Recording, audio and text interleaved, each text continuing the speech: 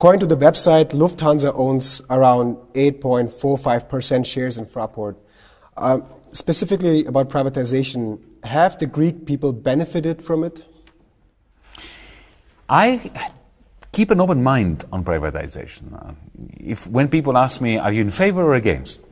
My answer is it depends. Which privatization and under what conditions and circumstances?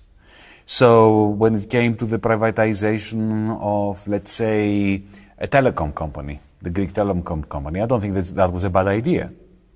But if you ask me about the privatization of the electricity grid, I'm dead against it because it never works. Whenever you privatize such a natural monopoly, the result is inefficiency and corruption. California style, for instance, right? On the question of the Greek regional airports, even if you're a neoliberal who believes in privatization, you should question the sale of all 14 regional airports to one company.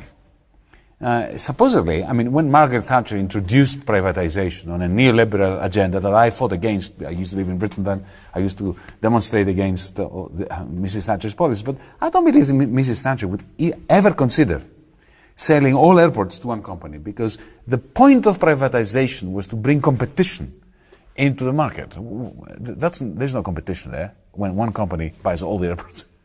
So I'm afraid that the fact that the Greek government, actually no Greek government since 2010, has owned its economic and social reform policy agenda leads to colonial type deals, which in the end do not benefit the economy and make the people of the country feel that effectively they are being abused and exploited. And this is never a good feeling to have when you want to reform a country.